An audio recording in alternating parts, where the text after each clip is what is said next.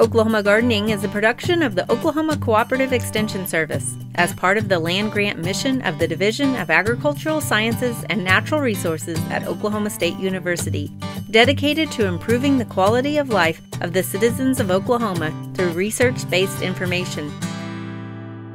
Underwriting assistance for our program is provided by the Oklahoma Department of Agriculture, Food, and Forestry, helping to keep Oklahoma green and growing. Welcome to Oklahoma Gardening. We often show you glimpses of the various gardens here at the Botanic Garden at Oklahoma State University. But today, I'm going to take you on a virtual walking tour of the entire gardens. So sit back and enjoy the AC as I show you around.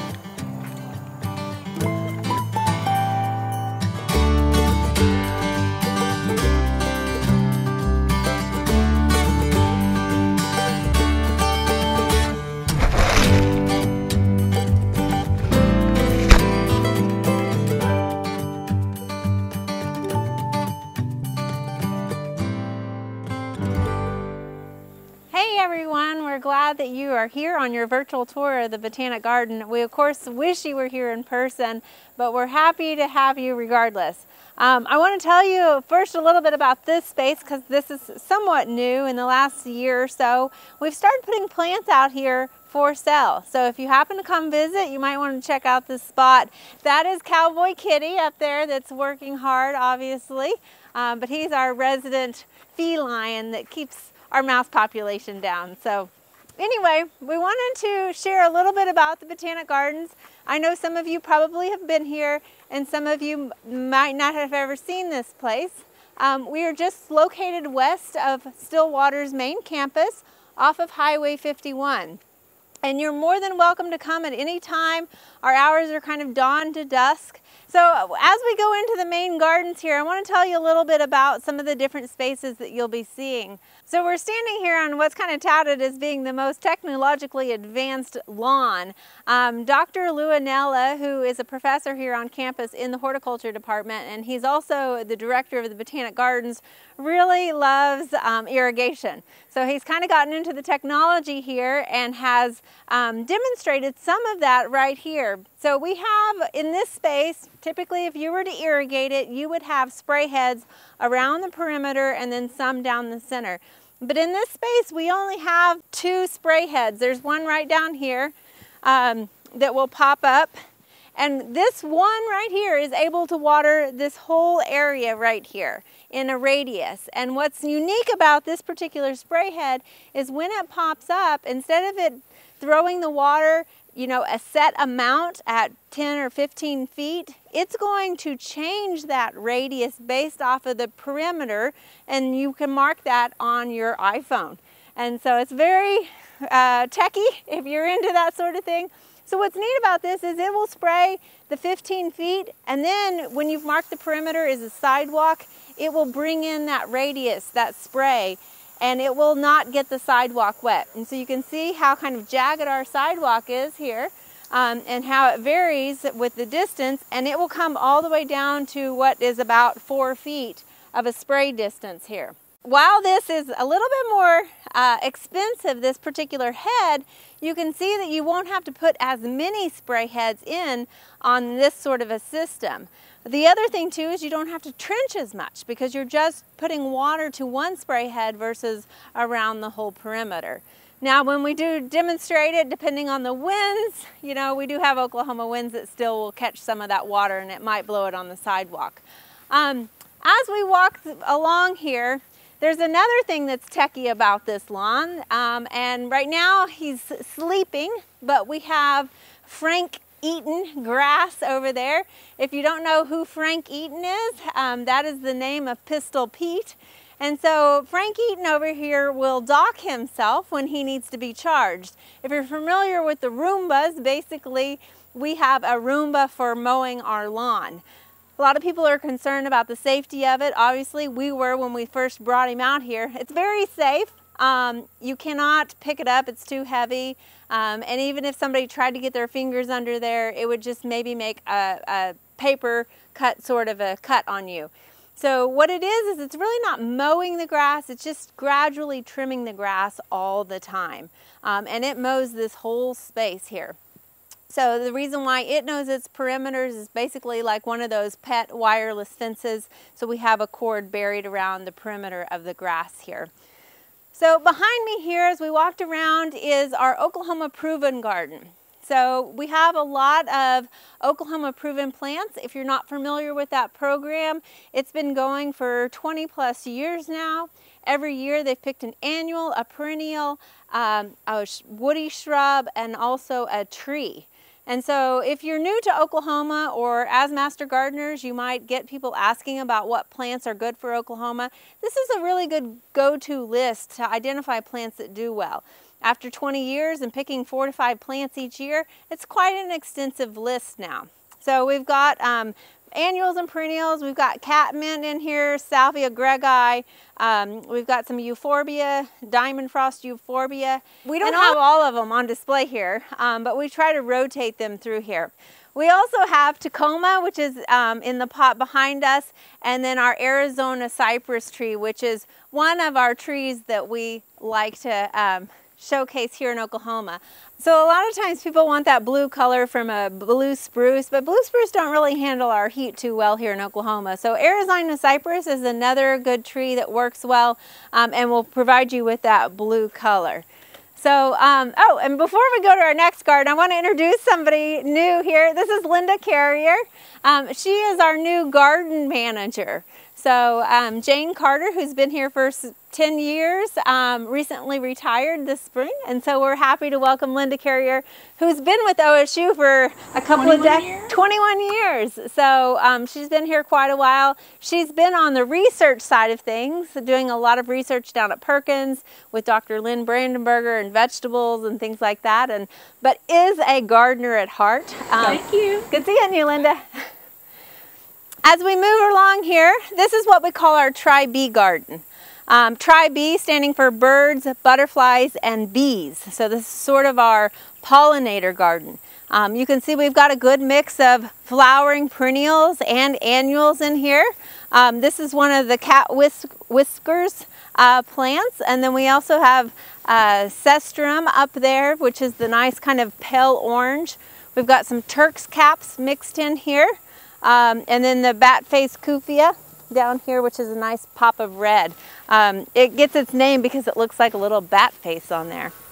So as we go through this garden, I always like to tell people it looks a little bit different than maybe some of the other botanic gardens that you've gone to. This originally started as the studio gardens for Oklahoma gardening. Over the last 30 plus years, it has sort of morphed into its own botanic garden, which is great. We enjoy all the different people that come in, but now we still use this as the studio gardens. And so what you see here is basically different sets or vignettes for us to shoot our show. And so while at a regular botanic garden you might see larger spaces that kind of transition a little bit better, we have a Japanese garden right next to a patio garden, right next to an annual kind of theme garden. And so each one of these are different sets, if you will. The Japanese garden is a beautiful design that's been here for, again, a decade or so at least, if not longer. The patio garden is a nice mix of Mediterranean and succulent plants, a very arid look. So something that can really take a hot, dry climate. And then of course our color garden is just a beautiful garden that really displays all the tropical colors and is just a nice showcase. So some of these gardens will rotate out over the years, but some of them will tend to stay the same as well. But this allows us the flexibility to do different segments on the show. So as we come out of those three kind of set gardens, we come into another space that we call the Concepts Garden. This particular space is kind of my little playground in order to be able to do different things for the show. Sometimes we have to do things in advance of when they actually would be done in the garden so that it has that lead time in order to air at an appropriate time for the viewer to be able to do it in their own garden.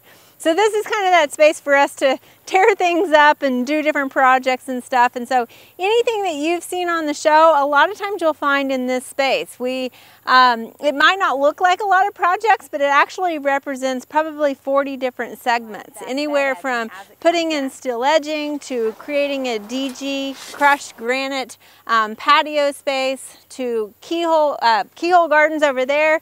This is our spiral herb garden, to different types of raised beds, container projects. We've got a lot of different types of projects in here. So we're working on doing some signage that links QR codes to those actual videos so that when people will be able to come, you'll just be able to scan that and actually pull up the video while you're looking at the project out here. So as we come across here, this is constantly changing. So, you know, it might be here one year and it's not going to be here next year. So that's something to check out. There's always going to be something new here. As we come across here, one thing you'll see here is one of our smaller All-America Selection trial gardens. This was a quilt garden last year. With everything going on, we just kind of put some AAS plants in here, and so these are some annuals. So this bed will again change. All-America Selection is a program that we're a part of where we display different plants that they have proven throughout the country work really well. So if you see those signs, that's a good example of another plant that does well in our region. So you might check that out also. As we go down here, we'll take a look at the sun perennial garden, which gets a lot of full early morning sun and high noon sun. It gets a little bit of shade in the afternoon, but it's got a nice display of asclepias and other sun perennials. As we walk around from our sun perennial garden, you'll walk past our vegetable garden and also our new orchard and fruit garden, which is surrounding the fenced-in vegetable garden. So that's down here. It's a really nice way to get kind of different ideas on how to garden and make a vegetable garden and what's in season and what time. And again, all of this serves as a studio. So when I'm doing vegetable gardening, that's when I'm down there. Here next to us is our rock garden, and this particular garden actually one of our previous hosts, Steve Owens, put in when he was hosting, and it's still a nice example of a rock garden. Then as we come over here to our left side, there's a lot of kind of hidden areas back here under our cedar trees. We've got a nice playhouse for kids. We've got a water pump feature, and we've got it planted with lots of color because kids love color. They kind of like these weeping things and spaces to hide, and so kids can really enjoy getting in here and playing. There's some swings underneath those cedar trees and things like that. So if you have children, this is definitely a place to check out. I know my little girl always enjoys coming here. So as we come in here, next to us is the herb garden. And this actually just went through a renovation about 6 years ago now, I think right before I came on as host, and it tripled in size. And so it's a really nice example of how to really set off those herbs, make them like a kitchen garden. We have the focal point of the lemongrass, and then behind us here, we all love mint, but if you've ever grown mint, you know you need to keep it in a container. And so what's neat about this is to see if you can guess which mint it is you're smelling. So every year we buy these in so we know that they haven't changed or anything like that, because sometimes mints can change as they evolve if you let them just spread. But these are the true mints. So we've got cotton candy, spearmint, apple mint, and this is also a way of protecting them so that protecting the rest of the garden, I should say, so it doesn't get too aggressive. We have some different other herbs in here. We've got some silvery ones like the curry, the cardoon, and the fishbone lavender. And then there's one I want to show you over here. I've been meaning to do a segment on it, but I just haven't. And it's really not looking its best right now, so forgive me, but this is actually called cardinal basil. And I just love it because look at this flower that you get on it. I know a lot of times we grow basil obviously for the foliage to add into different culinary things or into your water, but look at that flower. It's just beautiful on here. So one you might want to try if you're into herbs is cardinal basil, and it does have a very basil fragrance to it. And then as we come around, you can head on into the water garden area where we've got some goldfish darting about. So as we walk between the water garden and the Japanese garden, you get this lovely shade garden. And this is one of the favorite places for visitors to come find, especially in August, because it's just amazing how a shade garden can just lower the temperature. It's also quieter. You hear more insects kind of making noises in here. And then we have a few water features around that are just a soft bubbler to kind of create this relaxing atmosphere. So I know one of the big questions that master gardeners often get is what to do under those trees that are sucking all that moisture up and stuff. So here is a good example of what plants work well under tree roots. So we've got a couple of different trees. We've got some ginkgos, we've got a birch, we've got some ash trees, different things like that. But you can see we've got a mix of both annuals, perennials, and woody shrubby plants underneath these trees. And there's still a lot of color under here. While you might not get the flowers all the time with a shade garden, you get a lot of color in the vegetative foliage. So that's something that's important to pay attention to when you're shade gardening, and this is a great place to get those ideas.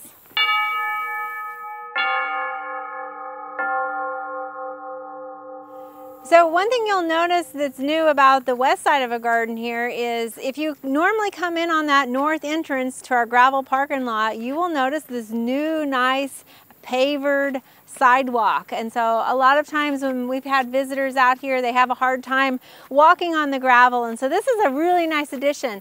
And what's even more exciting about this is it wasn't just done by some contractor.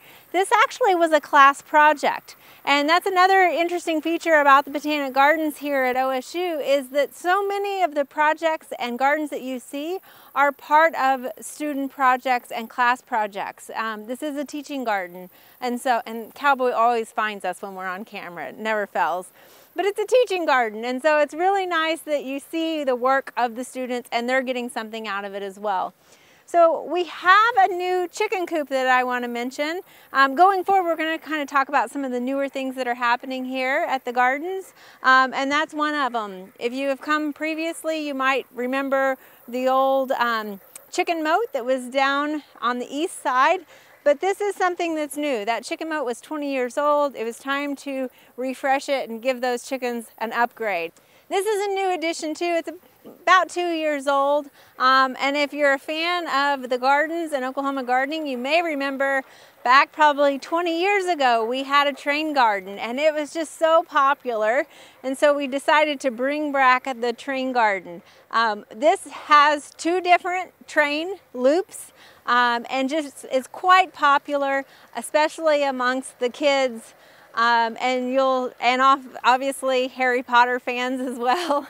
And so you'll see this running on our open houses on Saturdays. We usually have it running during game days also, and then any special events that we have going on. So this is a fun little feature to the garden. Now, as we walk along our path a little bit more, there's a couple of other features I want to mention, and one of them is with all of our events that we've been having out here, there's been a lot more public coming, which is a great thing. We enjoy the public. We are a public garden after all, but we like to have different events to host for them, and one of those things is our concert series. So we always have concerts in the spring and the fall, but the people will line up, or not line up, but bring their picnics, bring their blankets, bring their chairs, and kind of set out underneath those sycamore trees, and the band will be here under Laura's bandstand. And the bandstand is named for our very own field producer, Laura Payne, who has been working for 20+ years in that capacity, as well as being the volunteer and education coordinator here at the Botanic Gardens. When it's not being used by the concerts, a lot of people just bring their lunch and enjoy the shade here. And then behind us here, you might remember, is the sensory garden. So this sensory garden has 5 different rooms. Each room represents one of the senses that we have. And so as you walk through there, there's going to be different plants that kind of speak to those senses. So you'll notice between each room, as you enter to the next room, the threshold, the texture of the threshold changes, and also you'll feel that temperature change as you enter in. Again, highlighting that something is changing about my environment and I'm going into a different space. So that's a neat garden to kind of check out. In the sound garden, we have plants that kind of rustle and make different sounds. Obviously, in the sight garden, we have a lot of color in there.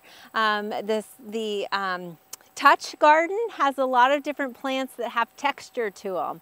And so it's just a fun place to discover and explore plants in a different way than you might have thought about them previously.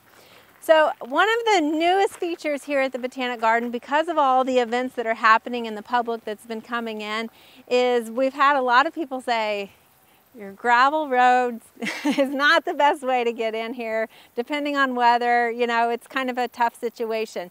So now you don't have to worry about the weather when you come here as far as the roads go, because we've got this new beautiful paved parking lot just off of Highway 51 that's our south entrance. As we come into the gardens, and again, this is all south of what is the main gardens that you might be familiar with, we've established a new collection of plants here, and this is called the Carl Whitcomb Collection, or the Whitcomb Collection. Dr. Carl Whitcomb was a former professor here at OSU and really got into plant breeding and research, and ended up going out on his own and starting the Lace Bark Incorporated Company, and now sells a lot of different plants that he has personally bred. And he's right here in Stillwater too, and so we know that these do well here in Oklahoma. Of course, one of our popular plants that he's known for are the crepe myrtles, but there's some other plants that he's breeding as well, including Rose of Sharon, and then this outlay of his city slicker river birches that do well in our heat. Next to the Whitcomb Collection, we also have a garden labyrinth. Now, a lot of times when we say labyrinth, we might mistakenly interchange the word labyrinth for maze, but a garden labyrinth is different than a garden maze. A maze is meant to confuse you. There's a lot of different options. Do I go left? Do I go right? There's a dead end, you know, and that sort of thing. A labyrinth, there's actually only one pathway for you to follow, and it's a set path. You have to follow that. And the intention is not for you to think about which way to go, but to think about and relax and to reflect on a situation that you might be thinking about. So it's more of a meditative experience as you follow that path to the center of the labyrinth. We did a segment on this actually that you might be familiar with the psychology department. So it's interesting how even something that seems completely removed from horticulture is connected to plants itself. So this is one labyrinth. It's just made out of mowed Bermuda grass, and so it's a nice little feature, and of course kids love running through it, whether it's a maze or a labyrinth. Now next to the labyrinth, across the path here, we have our prairie restoration project. We are, after all, in Oklahoma. We're in the middle of the prairie, and so we want to showcase those prairie plants. So we go from the short grass prairie that's near our vegetable and orchard all the way up to a tall grass prairie. So we've got several different grasses and forbs mixed in here, and we work with the Natural Resource Ecology and Management Department to actually manage this garden space to make sure there's no noxious weeds that are getting in and that it's only appropriate plants. This is also a lot of student volunteer that kind of help manage this as well. Here we are in another one of our newest features, and this is known as the Tree Walk Village, which actually just got installed back last winter. So a lot of people are just now discovering this, and this was funded through a grant. And what's neat about this is it is 3 different platforms, but only this first platform has actually got piers. The other 2 are anchored to the tree, properly of course, we are a botanical garden. So they're anchored to the tree so that you really get that feeling of being up in the tree.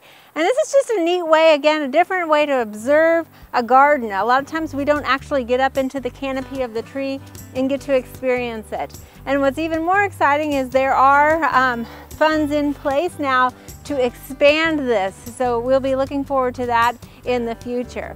This is again just off of our south entrance from Highway 51.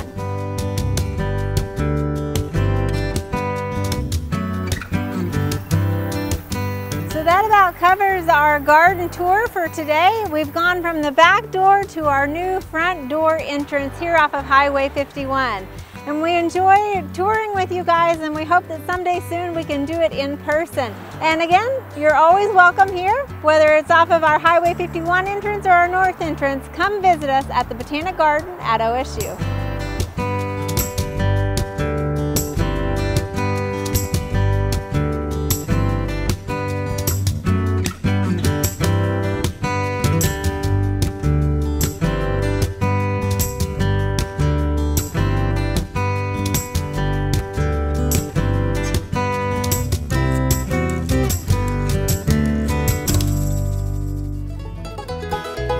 There are a lot of great horticulture activities this time of year. Be sure and consider some of these events in the weeks ahead.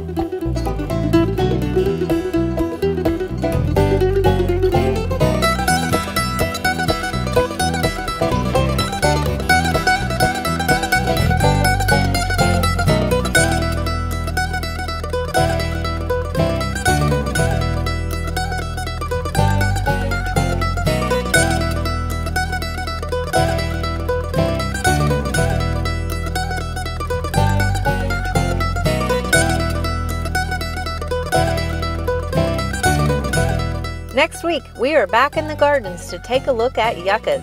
Then we visit a community food garden. And finally, I'll show you how to turn a traditional garden object into a creative display. To find out more information about show topics as well as recipes, videos, articles, fact sheets, and other resources, including a directory of local extension offices, be sure to visit our website at oklahomagardening.okstate.edu. And we always have great information, answers to questions, photos, and gardening discussion on your favorite social media as well. Join in on Facebook, Twitter, and Instagram.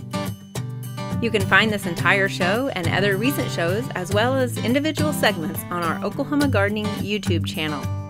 Tune in to our OK Gardening Classics YouTube channel to watch segments from previous hosts.